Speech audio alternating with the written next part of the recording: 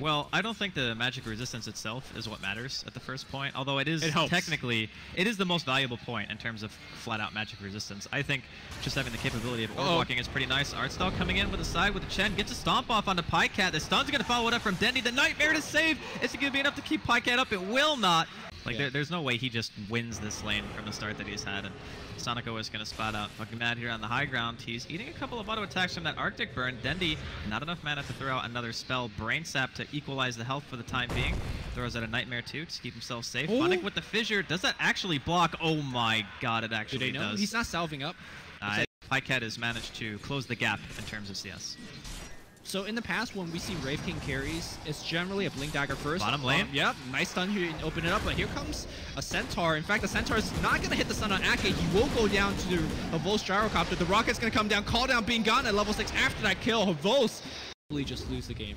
Yeah, but that's kind of where they're at right now. It's like you buy an item or you have buyback. Those are your choices. And having the armlet could be enough to like go frontline and get a like maybe 1 or 2 lucky crits, maybe take a hero down. But then you also have to worry about the Cold Embrace. Well, Cold Embrace just got expended by a Centaur, but this Tornado is doing quite a bit of the work. And so is the Splinter Blast. Everybody's at half HP thanks to that Tornado. Look and at the lightning they can't spam. defend. They're going to lose the tier 3 tower. There is no glyph in sight. What are they going to do?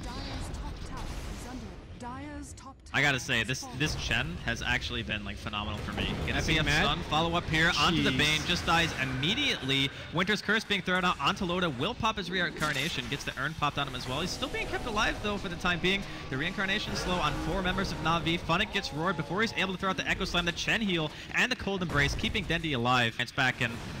Okay, this is looking really grim right now for Alliance. Do they have enough damage to kill anyone? No, they don't. Call down though. However, will dish out the damage for the side of Na'Vi. They melt the Wraith King, and Emerald Bulldog's gonna get clipped by the lightning.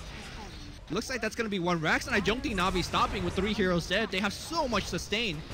So that's the important part is. Well, 2 games in a row, Alliance assumed the game would go long enough for the hero to actually come in effect, which Na'Vi said no. It's not going to go long enough. Well, they're going to try to do a backstab, but Loda, keep in mind, he doesn't have reincarnation. It's down to half HP. He pops a Blade Mail, which gets damage off him for a bit, but the call down will hit on Loda, and Loda's dead on the back line. Meanwhile, looks like Dendy, again, unkillable.